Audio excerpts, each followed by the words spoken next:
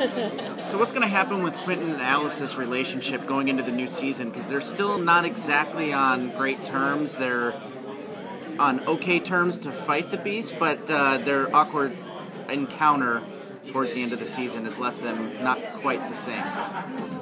It's a broken relationship, and there are two people who are very angry at each other for what they did, and who are both trying to find active ways to get themselves through it, I think, and also repair it. Yeah, I think there's a lot of self-preservation, and they're just trying to get through the task at hand. I mean, for Alice, there's a lot of not wanting to deal with it, and these two characters are, they're like magnets, and they love each other and they hate each other at the same time. Like a lot of great passionate relationships, and I think no matter what, they're always brought back to each other, but they don't quite know how to handle it. Yeah, this season has felt like, especially these first couple episodes we've been shooting, it feels like this magnet analogy of these two magnets that are like wanting to be together, but these two people are just like pushing them apart. That's the feeling. In the book, Alice is actually supposed to be dead, but with the producers, they kept your character alive for the show. Did they tell you anything about her, like what they have planned for her? Like, I mean, beforehand, like, okay, just so you know, this is gonna happen. She's gonna be fine. When I got the script, the pilot, and I fell in love with it, and I read the books, and I loved Alice so much, that was one of my questions to them, because I knew the fate of her at the end of the first book, and they said they weren't sure. I mean, at the time, nobody knows what they're going to do. And I knew signing on no matter what, I love this character. She dies, she dies. It didn't matter to me. But I think what they've done with it is fascinating and awesome and a great thing to explore and something that I don't think the fans are expecting. And I'm excited about it. I'm excited about it. Thanks. If you had any character traits that you shared with each of your characters, what would those be, or if there are any that you wish you had yourself outside of the magic? That's an easy one. Oh, there's something about the kind of people who can learn magic in this world that they're able to focus on something in a way that I am unable to. People who can sit down and work on one problem until it's done.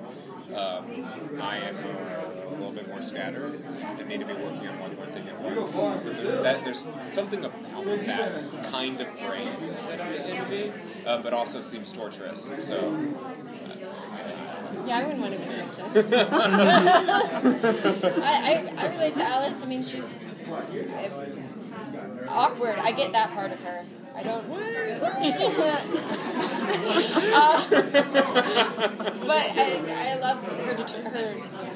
She's so determined in life, and the things that she sets out to do, she wants to do, and she's incredibly intelligent. I don't think I'm as book smart as Alice would probably be, but I'd like to be. I don't want to do the magic. So you guys shared most of the scenes together last season. Are we gonna see more of you guys apart and explore your relationship with Penny since something happened between the two of you, and explore your relationship with Margot and Elliot since something happened with you three? You two. Are we gonna maybe see more exploration apart from each other? I mean, when we are apart from each other. Well, fuck.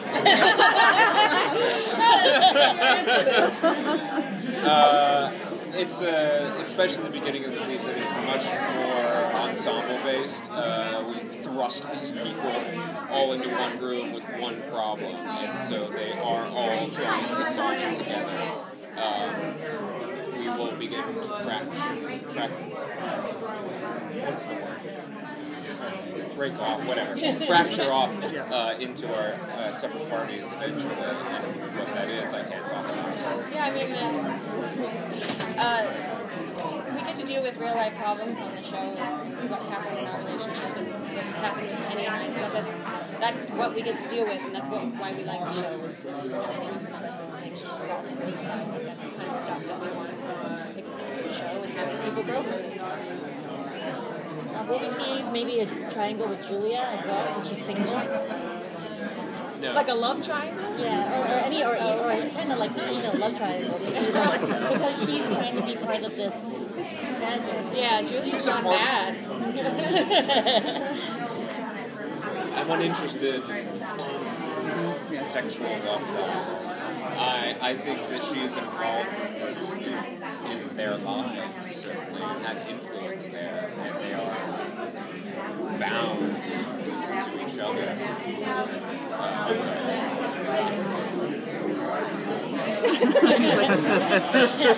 Disgusted face. Have either of you read the novels, the books, or do you plan? Oh, okay. Had you read them before you were cast, or was it one of those gotta do it now? I got the script for the pilot and loved it, and then went and read the books once I got cast. I mean, I started reading the first book, and then didn't want to keep reading until I knew it was for certain, because I was heartbroken if I couldn't do it. But yeah, no, we've all read the books. Yeah, I think we all had a similar process. Of we were introduced to them through the audition process, and then through the process, I think became very quick and rabid fans. And part of the casting process, it suddenly became very important to me that we be honoring this thing that I just fell in love with. And so it's had the benefit and the gift of being able to talk to the creatives about that and sit down and say, what do we love about this? And we were all on the same page about what we were drawn to and the kind of story that we wanted to tell. And being done by Mike Cahill for the pilot was very special. Significant in setting the tone for the show. Did it influence you and how you represented your characters by reading the book, or did you want to kind of still bring your own particular edge to the characters? For me, I want to be the best Quentin. I love who he is in the books, and I want to represent that as clearly and as responsibly as possible. With the knowledge that we all have our own filters, with which we take in information and read things and things that we're drawn to. So my Quentin is different than your Quentin, is different than your Quentin. So I'm doing my very best version of him, but he is inspired 100%. Yeah, You're doing well. We read the books on set, and we're very, very big fans of what Mike did with them, and it's our own interpretation, but try our best to stick to the books and how we feel about them.